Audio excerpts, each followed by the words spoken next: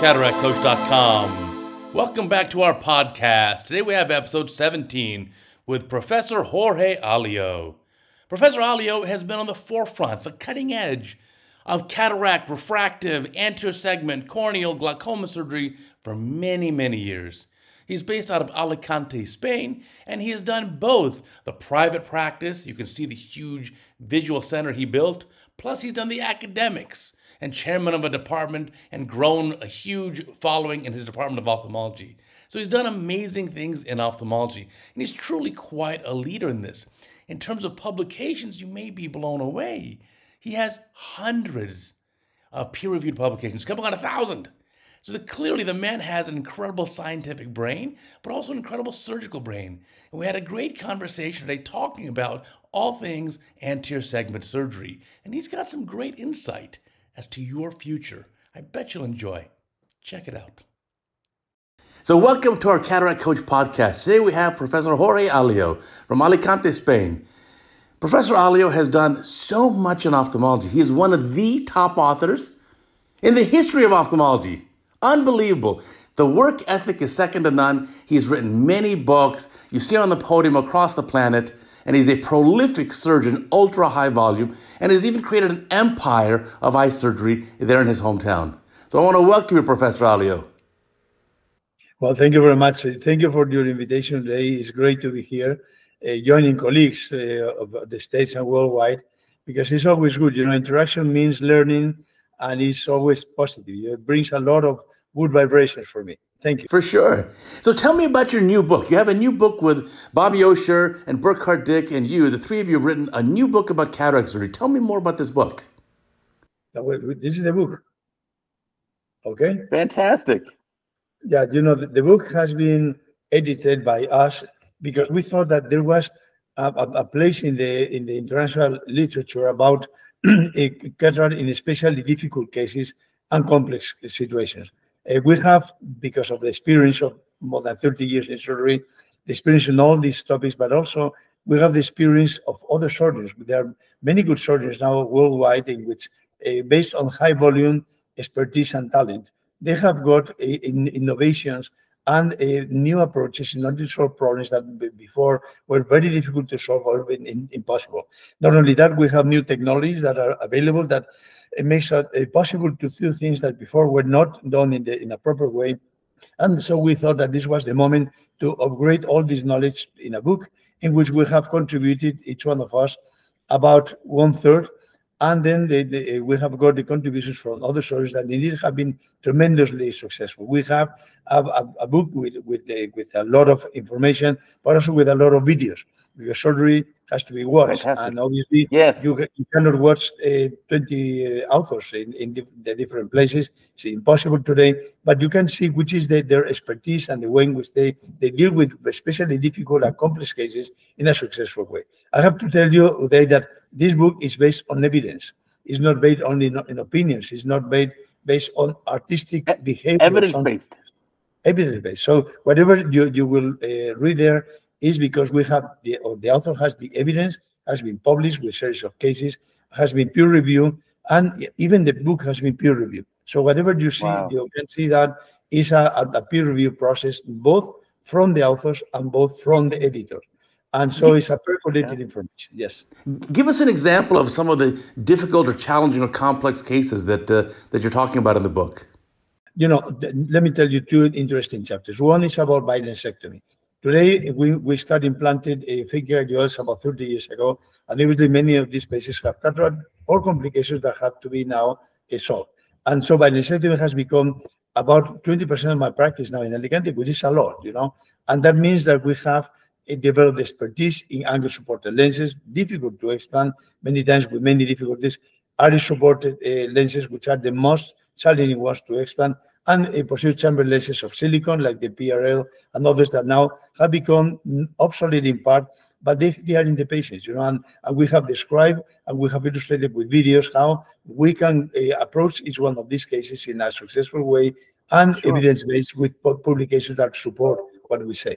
So it sounds simple for a posterior chamber lens, either the PRL made of silicone or let's say a Collamer based Visian ICL. Those are pretty easy to remove through a standard 2.75 incision. How do you remove iris claw lenses, especially the older generation that are not foldable? You have to make a big incision, right?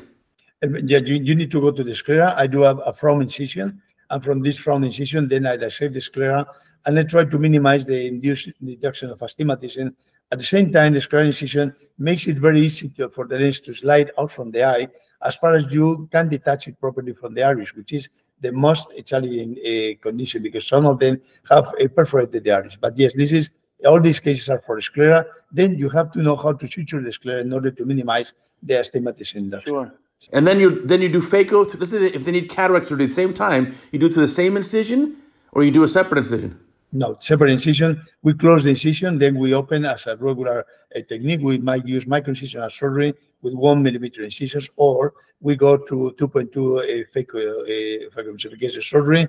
We do the surgery, and then depending on the lens that we are going to implant, if it fits to 2.2 millimeters, then we use the 2.2 millimeter incision for the implantation. Some lenses, because of the power, should be with a larger incision. Then we don't mind to reopen the sclera incision and to implant the lens to the sclera incision. We try to minimize the incision size of the cornea, and if we need to work from the sclera twice, it doesn't matter. So it's interesting for these patients. You've had these patients in your clinic for many years. When they were younger, let's say maybe 25 years old, they got a phakic IOL. That lasted them maybe 25 years, 30 years till they're 55 years old. Now they remove the phakic lens, now make them pseudophakic with cataract surgery, and now you can carry them the rest of their life. So it's kind of a continual care of the patient, tailoring it as they get older. Absolutely true. And you know, this is the beauty of that, because the patients are, after 30 years, following you and trusting in you. This is very important because you cannot disappoint these patients. But not only that, you need refractive precision because these patients were initially implanted because refractive purposes. So this is real refractive lens surgery.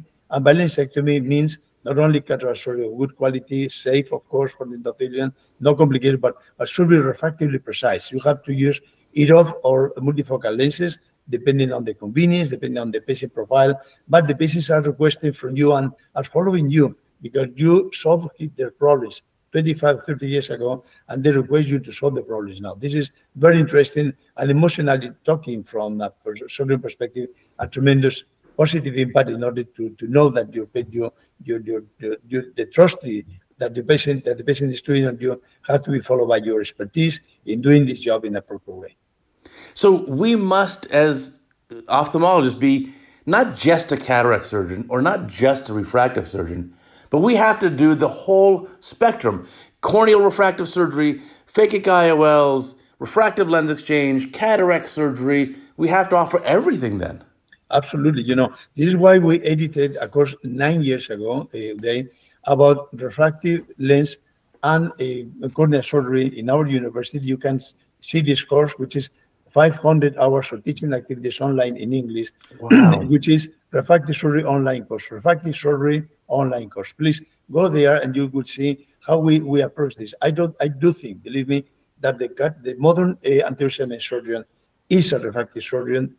It's a must. Should be an excellent lens surgeon. Should use modern lenses perfectly, and should be in cornea as well, because cornea surgery follows many refractive patients, and many refractive surgery patients like the patients with cornea graft needs refractive surgery later on. So you have to be a comprehensive, complete surgeon in terms of medical education. But also even glaucoma surgeries, minimally invasive glaucoma procedures at the time of cataract surgery. You have to incorporate that as well. That's true. This is one thing that is expanding our profile. Glaucoma surgery is a specialized, super-specialized surgery.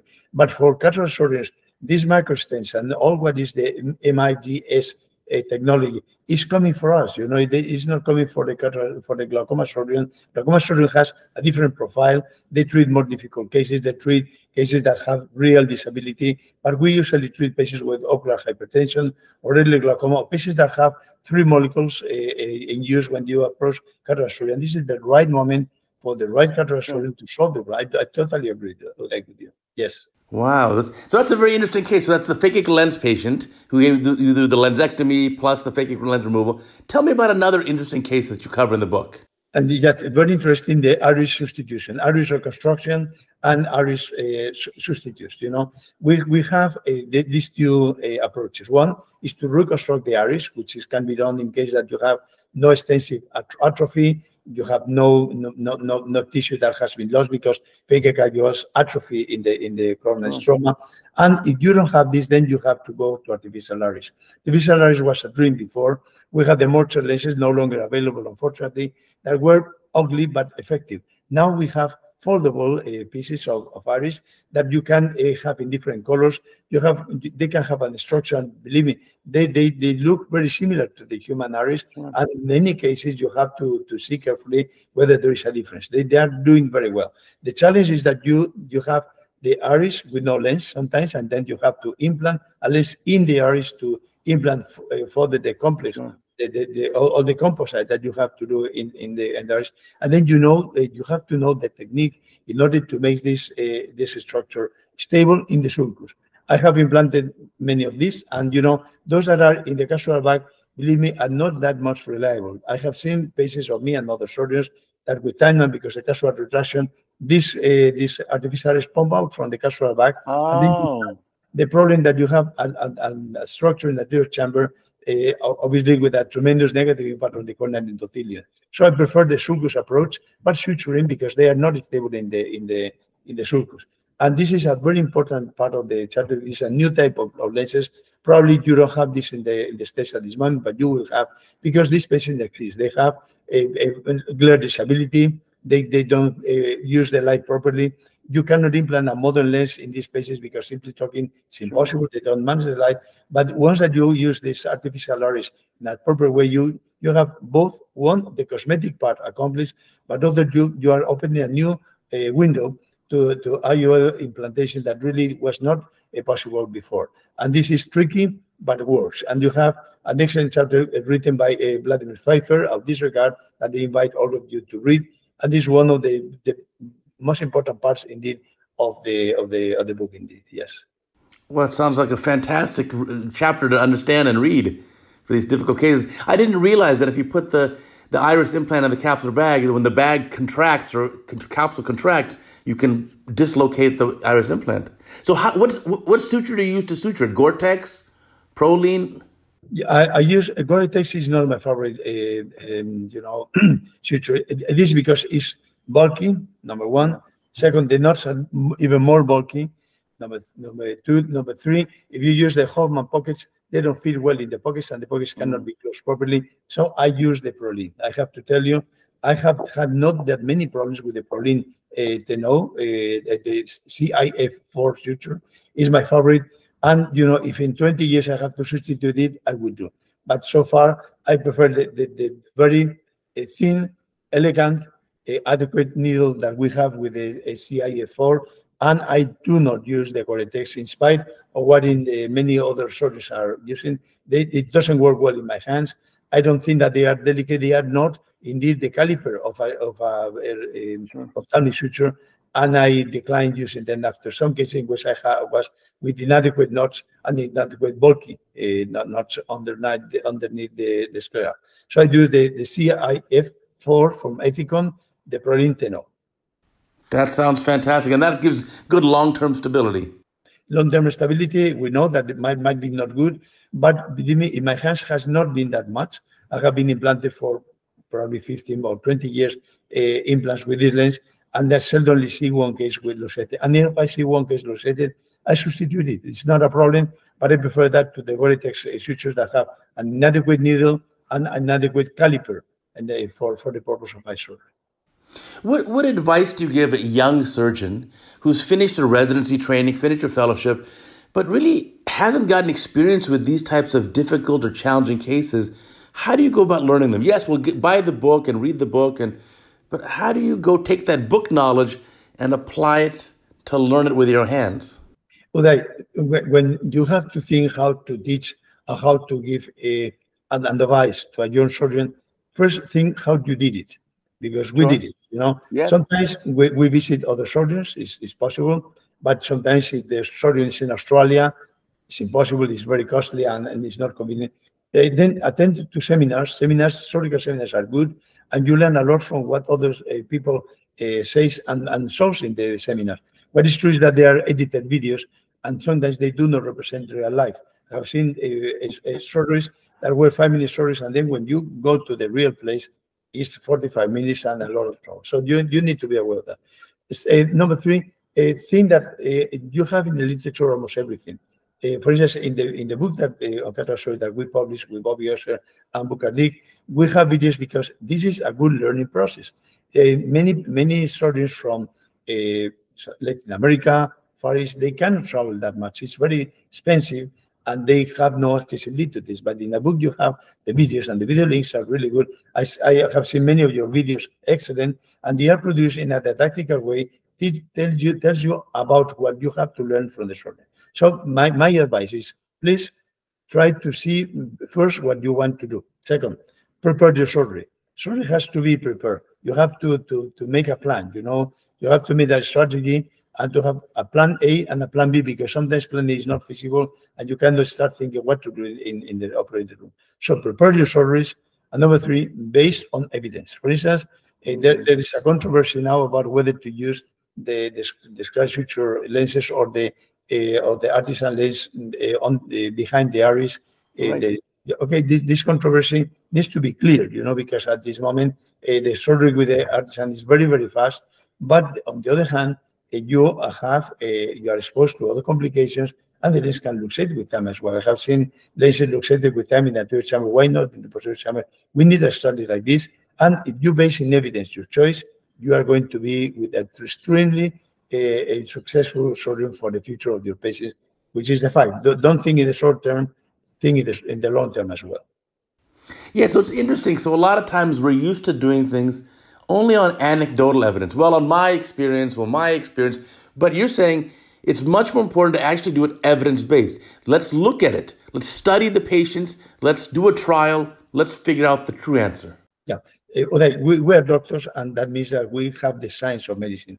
The art was separated from science when Koch defined demonstration. So demonstration is when somebody else can do what you do with the same result. Evidence-based means you are using a technique that is not the art of a surgeon, or is a crazy idea, or is anecdotal information.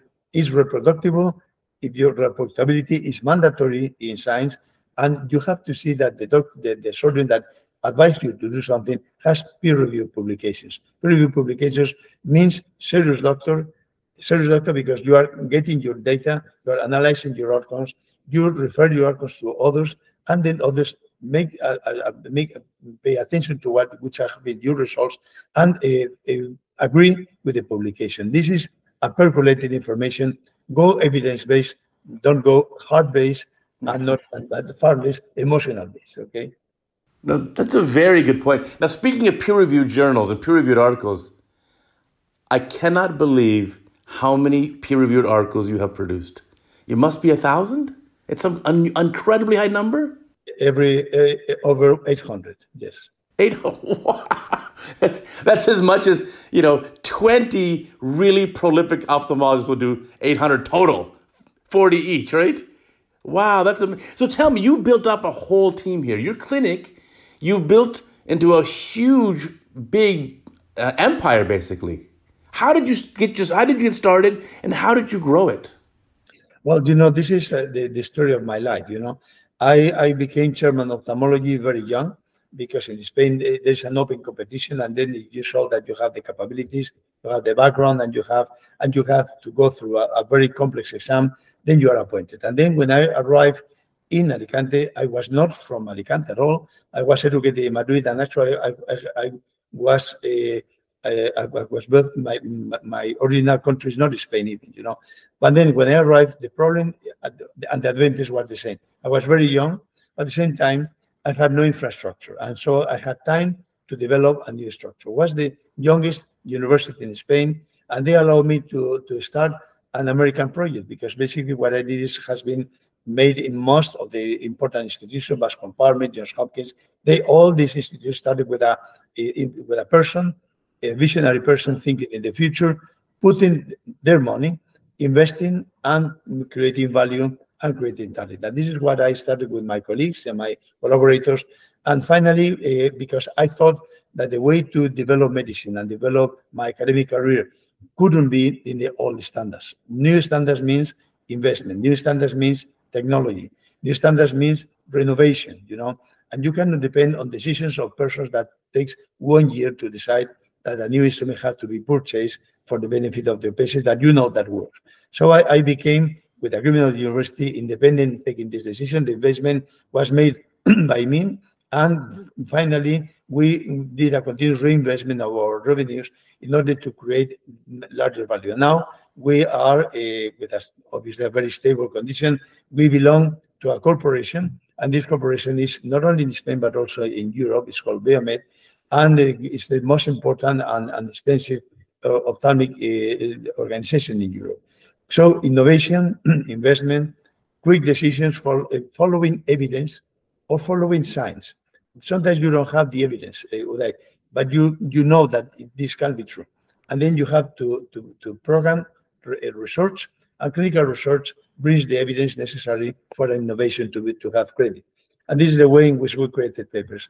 I am very good in writing papers. Going to the States, I can write one paper going there and one more coming in. You don't sleep on the airplane. You write a paper.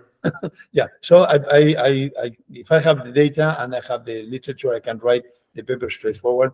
And evidence-based means analysis of your results. This is a way in which we have created our structure: evidence-based, demonstration, new technology, and new ideas. New ideas that come with you or come to you. You can develop the idea, but many times it's the idea, for instance, of you, Uday, that gives to me an advice, or I see you, and then it makes inspiration. Inspiration makes creativity, but creativity is not to paint something; it's to create a value for your patient. And then you have to follow the rules of clinical research. Clinical research has to be well organized. You have to cooperate with the industry. The industry is a key factor in our development, because the industry obviously wants to be successful and to get money, but they are helping us constantly. Without the industry, we couldn't do what we do today. So I work with the industry a lot. I appreciate a lot the support. Believe me, in my many years of collaboration, believe me, I have never had an ethical problem with any company. If I had bad results, they were bad. With the good results, they were good. I have to say that we have very reliable industry, and they are very respectful with medical science. And that's my point. So this is how we created the clinics. We created the organization from scratch, from nothing. And finally, we have created an international corporation, and we have published at the same time papers that bring scientific value of what we do. And it sounds like all of it is about putting the patient first. What is best for the patient? Exactly. This is the point, because finally, we are doctors, vocational doctor. I'm vocational doctor. I became a doctor. I'm the first of my family, and family didn't want me to be a doctor. They thought that I could have a better and more successful career, less time consuming in other areas. But I am vocational doctor since very, very young. And believe me, I think it's the best profession we can have. We are working for in our hobby. So ophthalmology is my hobby. I never tire, because I think that you are trying something that you don't enjoy. Believe me, that's absolutely true. Here on CataractCoach, a lot of our viewers are younger, let's say age 30 to 50, and a lot of them are trying to decide, should they do academic world of ophthalmology, the private clinic world of ophthalmology, maybe government hospital. You have experience in everything. How do they decide what's best? Well, I am an academic doctor because my father was a philosophy teacher. So I have been in academics deeply influenced by my father, not because he wanted me to be an academic doctor. He didn't want me to be a doctor even, but because I really realized the value and the essence of teaching. Teaching means to learn. Teaching means to learn yourself first, to teach the others. And this is the way in which I became academic ophthalmologist. I think academic ophthalmologist is the most attractive career, because it is, you are a doctor, you apply your science, you analyze your results, and you create science, and finally you educate in the science to the others. So it's a full cycle. Obviously, others can have a different approach. can have a different education, a different culture, and you can be a purely professional doctor, fully devoted to your patients and to your personal issues. Sometimes you can be an entrepreneur and to be a business doctor as well. I don't like that much, thinking only money is not the way to create good medicine. Good medicine means spending money sometimes and to lose money, but finally you gain money because you have better results. And all this scope and complex things, so series of things made me to be academic doctor entering into business as well, because you cannot understand our society without business. Business is the way to move ahead. You cannot depend only on grants. You cannot depend on supplies that comes from third parties. You need to create your own resources, and if you believe in what you do, to apply this income to your resources makes a lot of value for you, obviously. And this is how a medical education should include a business education. I have seen many times in the medical school, we need to have a number of credits devoted to education for doctors in business. Business education means how to analyze accountability, how to analyze what is value created. You should not be an economist, but you need to understand what is a business inside. And this is something that makes a lot of credits, and in my opinion will be like a mini MBA for doctors. I mean, it's part of education that we miss. I had to learn all of this by myself, making mistakes obviously many times, but we include medical education in our medical school, a mini MBA on medical practice and business. It should be of tremendous value for all our students when finishing the career that have to face a real world where economy works based on business, investment, revenue. Yeah, that's a very important thing, because you're correct. We don't teach anything in business in medical school or even in residency or ophthalmology fellowship. There's almost zero business learning. But if you don't have a successful business, you can't take care of your patients. Obviously, you can be not doing well with your practice. Your practice can be not successful because of you and because your lack of education in business, which is a very important and negative issue in our education. So those colleagues that are listening to us and they are joining up, try to get a mini MBA. MBA takes a lot of time, and probably if you are in a busy practice, you can't take that, but you can devote 2-3 months to an MBA part-time, for instance, 4 hours a day. And this will, in my opinion, increase your practice, will increase your knowledge about what is the real world in the practice. And basically, if you are entering private practice, it's mandatory to do it. Mandatory. That's very interesting. What do you think is the future coming for us in cataract surgery? Will we ever get an accommodating lens? Will we get more precision in IOL calculations? What's coming for us in the future, do you think? Yeah, the future is here, Uday. I think that we are at the end of a process in which we had first monofocal lenses, then primitive multifocals, then more developed multifocals, then we had different types of multifocals. Finally, we have five types of those lenses, but the final goal is accommodation. Accommodation has not been accomplished yet. Most of the accommodated lenses that have been offered have been fake news sometimes, unfortunately. But we have been working for 18 years in accommodated lens, which is based in the sulcus, which is quite an innovation. We have published several papers on this in American Journal of Ophthalmology, ERS. You can go through that with my name.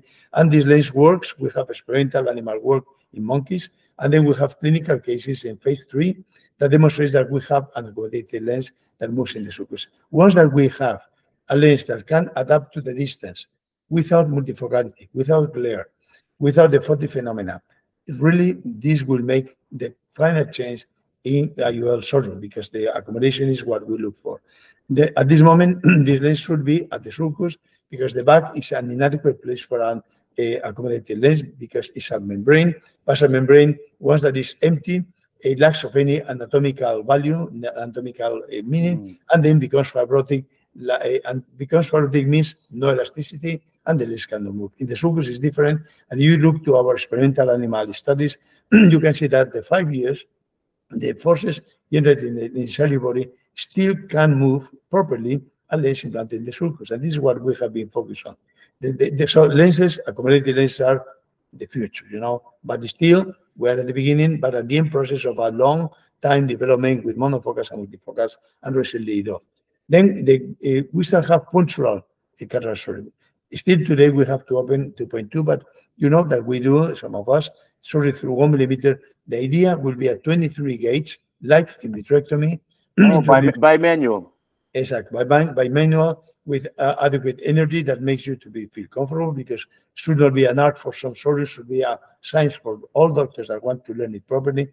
And then to eliminate everything that we have cataract or lens surgery without a cataract will be much more safe, will be much more controllable. Probably we shall make less negative effect at the vitreous, which is the main problem with operate a young person of cataract, because the vitreous is attached. And finally, we can implant a lens that should be adaptable to this size, injected in whatever, in my opinion, at this moment is the sulcus. Might be that in the future, this dream of having a product, the material in the capsular bag seal and working will be feasible. I do think that will be feasible, and this requires a new technology that was with an old idea being successful. And finally, we have obviously the outcomes. The outcomes of the patients are refractive, and this refractive precision you pointed out is very important. We have this intraoperative aura technologies that in Europe has not been that popular, because even that you can analyze what is the outcome, that the predictability at the second or first month will not be exactly that. So we need to create probably an artificial intelligence system to tell us which are the variables that are not possible to be calculated, that make us with all the analytical biometrical methods that we have to finish in that perfect adapted lens optical power to be proper adequate for the purpose of the lens that we implanted. And finally, no drops. I think that dropless cataract surgery is I'm doing that now. I use intraocular steroids, low degree. I have blow out totally macular edema from my practice. Obviously, antibiotics are necessary for 5 days, but what a tremendous step forward. The patients leave our recovery room with no drops, because many of them are elderly. Many of them will not use the drops properly. Many of them will not have anybody to put the drops in their eyes, and they make mistakes. So I think that dropless cataract surgery is part of the future that is coming. So accommodative lenses, microincisional surgery, minimizing the incision to the level of 1 millimeter, 23, 25 gauge, and dropless surgery is something that we shall see, in my opinion, in the coming 5 years in our practices. Wow, that's amazing. Now, we used to do 10, 15 years ago, there was a popularity of bimanual cataract surgery, where in the left hand, let's say you had an irrigating chopper, in the right hand you had a phaco needle with no sleeve. And that was 2 incisions about 1 millimeter each. Why didn't that gain more popularity? Why did we go back to coaxial? Yeah, well, I was one of the guys moving this ahead. We had a lens that was thin optics, that we rolled the lens in our fingers and we implanted it through 1 millimeter. So this was feasible at that moment. That was the popularity at that moment. The problem is that thin optics didn't work well optically, and finally the company disappeared. But the patents are still in an important company, which is Boston. Let's see what happens in the future. But what is true is that if you cannot start and finish the cataract procedure through the same incision, many surgeons are discouraged. Many surgeons think that, well, to run through a new training program, learning how to do microincision, learning how to use the ultrasound or lasers, because lasers were available at that moment, not working well, but could work in the future. But to open again for 3 millimeter lens for a 2.2, better to go through a 2.2 from the beginning and finish. This is the point that makes this not to be successful, was successful, but was not popular. Popular because it's more difficult. If you cannot finish the surgery through the same incision, that means that you break the concept again. And finally, this is coming a big, I'm sure, in any future in which we can have this lens again, implantable for 1 millimeter in the sulcus, in the back, or any place, accommodative or EDOF. And this is the progress that will make again a revival of microincisional cataract surgery in this coming 5 to 6 years. The lens will move the topic, not the surgery. Surgery is done, so we know how to do it. We need the lens to go through 1 millimeter. But it's interesting is the same surgeons who say, well, if you have to make an incision for the lens anyway, I'll just use that. They also sometimes do bimanual irrigation aspiration. So they already have the 2 bimanual incisions and the main incision for the lens. Exactly. You are the surgeon, and you know that with bimanual you reach 360 degrees with a cortex removal, epithelial cells removal. You want to remove them. You have access to all the eye. To do 2.2, you have a fixed finger in the eye that is not that elegant, let me tell you. And finally, you don't have mobility. So definitely bimanual is better. Bimanual is better, but we don't have the bimanual technique at this moment matched with the adequate lens to convince the surgeons, practical surgeons, to go through. For the accommodating lens, how many diopters of accommodation do we need? 2, 3, 4, 5? How many diopters do we need? You know, we need to be spectacle independent 3 diopters. To be spectacle independent in the long term, we need more, because accommodative fatigue is a function that needs to be accomplished in a more poor. The real thing is that we cannot get that much today. You know, we had a lens that was the new lens created with a friend, Joshua Bendon in Israel. We got up to 8 diopters, but it was with a material that was not compatible with human implantation, and so we declined to develop that. But that demonstrated to us that we could get up to 6 or 8 diopters of accommodation with adequate materials. What we get now with the lens, with the Lumina lens, which is the one that I use and I have been developing along the last 18 years with the Aconex company, is about 3 diopters maximum. 3 diopters is enough or not? Well, let me tell you that phase 3 study of our patients are spectacle independent, happy, and we have engineers, we have doctors, colleagues, non-ophthalmologists yet, but colleagues, and we have very, very devoted patients to office work, and they are spectacle independent. The lens now with 1 to 3 diopters works well, but we have discovered that we have some pseudo accommodation encoded in the lens. We are still investigating why and how this pseudo accommodation works, because it's not a need-off effect like the ones that we have now in the market. It's a different one, but probably it's a new type of optical behavior that this accommodative lens, at least the Lumina, has to add a value to the real accommodation to get this excellent result, which makes the patients to be spectacle independent. And believe me, this is something that has been published. The new paper is being produced now with a phase 3 study, and the lens will be, it's already with CE mark, and will be available, I hope, more or less at the end of this year or beginning of next year. Oh, fantastic. And this is curvature changing then? No, it is true, based on Alvarez principle, 2 sinusoidal surfaces, bifocal, when sliding one into the other, moved by the axillary body, creates a continuous change in the power of the lens. So they are 2 sinusoidal frontal plane. They're not moving backwards and forward. It's a totally different concept. It's a Alvarez principle. Alvarez principle merits the Nobel Prize in 1953, and has the base of all automatic refractors. Auto refractors have been based in this principle, and especially subjective auto refractors have been all made in this technology. So you're able to harness that power from the ciliary muscle to get the movement. Ciliary body circular, so the forces are generated in a centripetal way. Yes. And you have one lens that slides one into the other. So it's a dual lens, but there are 2 bifocal surfaces sliding one into the other, creating a continuous change in the power of the lens and the power of the eye. Well, that's fantastic. What a brilliant idea. I like the idea. Like an autorefractor. Nobel Prize idea. Yeah, obviously. Now tell me, for your dropless regimen, so no more drops, what medications are you putting? How are you delivering them? Is it subtenons, intracameral, intravitreal? Where are you doing these medicines?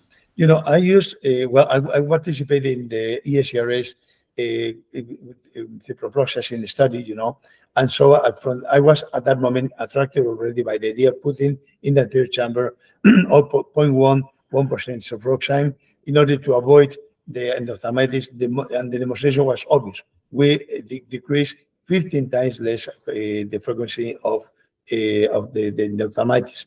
Now what we use is the same. We use the fluoxetine, Bigamos as well. Bigamos is an off-label use, as you know, but it works. And so with this, the issue is, do we need drops in the post-op? Medico-legally, Probably yes, because we have to educate our society that this is safe. But what I do is I use the furoxime impregnated incisions. So I'm hydrating the incisions with the furoxime, and at the end I put 0.1 or 0.2 cc's in the anterior chamber. In doing that, you have a minimum MIC deposit of the furoxime that lasts for the first 24 hours. And you have, because of the clearance of the aqueous is faster, the clearance of the aqueous makes to be about 1 hour with MIC useful in the anterior chamber. That means the only place through which a microbe can enter in the eye is through the incisions. You have 24 hours the protection of the incision with the furoxime or Vigamos. That's fine. This is something that makes you to be in the safe area as far as you don't have leakage. I don't think that modern operating rooms have any possibility to have a real contamination today. You don't operate the room. But you have patients that have leakage. This small leakage can lead to a contamination in the post-op in the first 24 hours.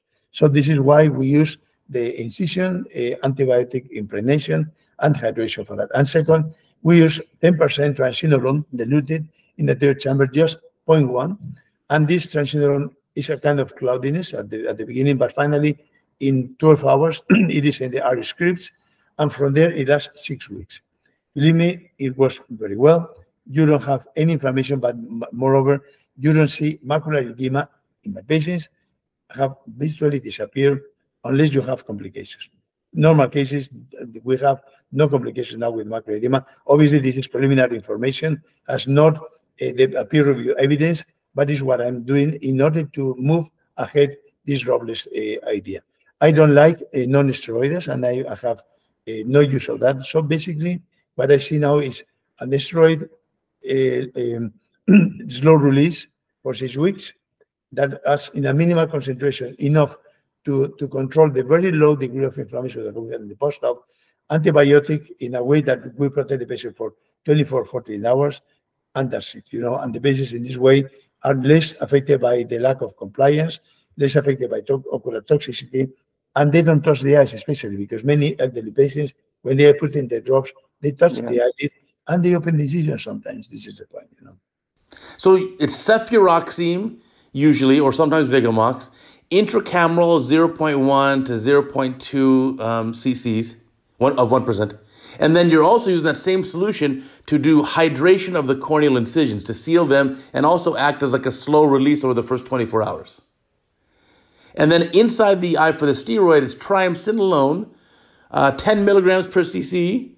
And then you're doing a total of 1 milligram, 0.1 cc's? 0.1.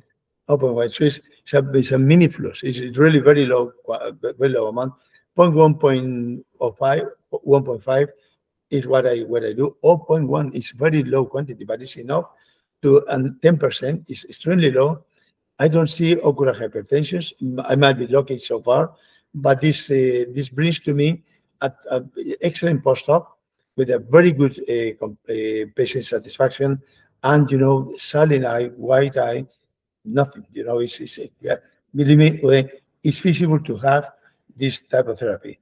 I know the limitations because of the FDA and many pharmacological controls, but many times you have pioneer idea that this needs years to develop. But dropless surgery is completely affordable, it's cheap, it's better for the patients, it's much more reliable, and finally you get better outcomes. And even though the anterior chamber turns over so quickly, let's say every 90 minutes, 100 minutes, you still have enough of the particles in the iris crypts that it stays active for a long time. Because they are particles. They are not soluble. They are particles, and they are suspension. A suspension is once that you put, it is deposit. The deposit is created in the iris crypts. Actually, the next day you seldom see anything or small dust on the lens and disappears. But that makes a difference, Probably the amount that is left is enough for the purpose. It's empirical, but it's working. But the source attention, this should not be solutions, should be suspensions, and suspensions are kept in the eye in microparticles, not observable. They don't interfere with the vision, and the patients are, believe me, totally covered. We should also say, though, your patients have very little inflammation. I've seen you do live surgery. You are a fantastic surgeon. So your surgeries are very brief, very minimally invasive, very delicate, very gentle to the tissues. If you're a young doctor just starting off and you've done less than 1,000 cataracts, you may need a little bit more inflammation control. I agree. This is not to be adopted today, but new ideas have to be used by those that really are capable to use them properly and followed by clinical research. So I think that information is what we need, and to have the concept that droplet surgery is feasible. It's not here today, but will happen in the future. 1 millimeter incision lenses are not here today, but were in the past and will be in the future. And this is really the point and the driving force that we have to move into a better type of surgery and better outcomes indeed. Now that I have become presbyopic with the gray hair, I would love to have my accommodation returned to me. Yeah. Well, this is also pharmacology. I'm very, very interested in pharmacology of presbyopia. And there has been a very large move in the States, especially along this topic. I'm using drops for my early presbyopic patients successfully. In my wife, I have to tell you that she's using. What are the drops? What's in the drops? I use the Bejarano, Felipe Bejarano, Colombian colleague, patented a combination of drops, of molecules that makes not the people to be very myotic, but moderately myotic or even nothing, but creates a tonic ciliary body. And with this, one diopter, 1.5 can be accomplished. And many young people, young is 45, they are young. They love it, and I think that pharmacology of presbyopia shows that it's probably other molecules, not meiotic, not to mention any special one, but the pharmacology of the drugs that we used in the past for glaucoma, like carbacoline, they are working very well because they move the ciliary body without creating meiosis. Meiosis is one of the ways to create and improving the vision. But also you move the ciliary body, and some people don't like them because of the theoretical risk of retinal detachment. I think that this is very theoretical, but cannot be ruled out. Those that are not working on the meiosis definitely are, in my opinion, the ones that will be much more acceptable and commercial in the future. But I do believe that this is a move for the future of our patients as well. Wow. Yeah. It's an exciting time to be an ophthalmologist. You have so many innovations on so many different fronts. I think. Want to read this mixture of molecules, read my papers, click presbyopia pharmacological treatment, and you will read 3 papers on this, in which we describe the product, we describe the outcomes, we describe the immediate outcomes in 3 hours, and basically you have a flavor about what we are talking about. Yeah, I think it's a fantastic time to be an ophthalmologist. I'm like you. Every day I'm thankful that I'm an ophthalmologist, and my work as an ophthalmologist, it's a pleasure. It's my hobby. I do it for fun. Exactly. How happy we are because of that. Otherwise, not worthy, because we are 12 hours a day non-stop, and this is something because you have enjoyed. If you don't enjoy it, leave it. That's true. That's true. Well, I want to thank you for being on our podcast. I learned so much from you. I also know you had a very busy day in clinic, and now it's finally time for your dinner.